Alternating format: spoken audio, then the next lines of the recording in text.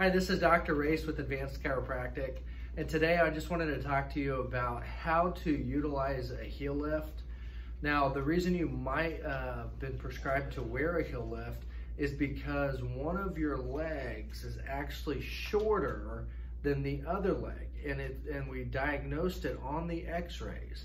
And the reason we want to utilize this heel lift is because if we're adjusting your hips or your low back, your spine, and that leg just stays unlevel, then the adjustments are going to keep going out of alignment. Whereas if we can utilize a heel lift to help bring that short leg up, keeping the foundation, keeping your hips more level, now as we adjust the spine, you're going to hold your adjustments longer and longer. So now we can continue to make better and better progress with your overall health.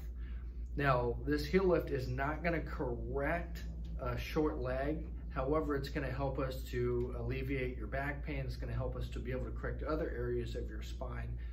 And so with the heel lift, there's a number of different sizes of heel lifts.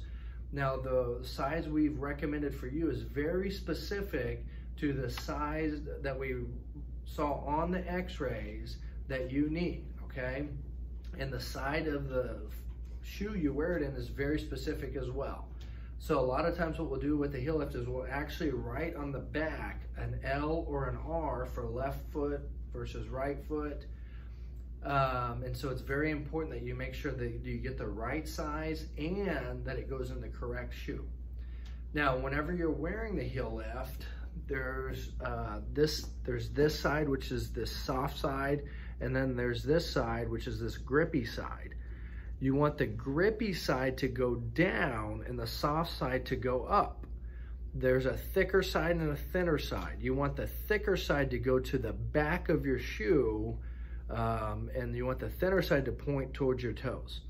So this goes in your shoe, in the bottom back of your shoe, and a lot of times what I recommend my patients do is they actually flip up the sole of their shoe and put this in and make sure it's all the way back. Make sure this part is pointed down, this part is pointed up, and then they put the sole back down on top of it to keep it from sliding around in your shoe. And then that way it brings up the hip, helps to balance out the hip. So as we adjust and as we work on fixing the spine, you can hold your adjustments for longer and longer. Now with the heel lift, initially, possibly for the first day, possibly for the first couple weeks, it's going to potentially cause some discomfort, because if you're used to walking around with your hips with one leg shorter and your spine's out of alignment like this, and we put a lift in to help balance that out, now you're walking around, it can potentially cause some discomfort in the hip or low back or knee, but soon it should turn a corner. Just like with your chiropractic care, sometimes you can initially take a step back before you go forward, but it should soon turn a corner where you start to feel better, it starts to feel more balanced, start to feel more level, and then that way we can go on to correct as much as we can, get you healthy, and keep you healthy. If you have any questions though, please don't hesitate to contact us or talk to us in the office, and we can answer any of those questions. Thanks, and I hope you have a blessed day.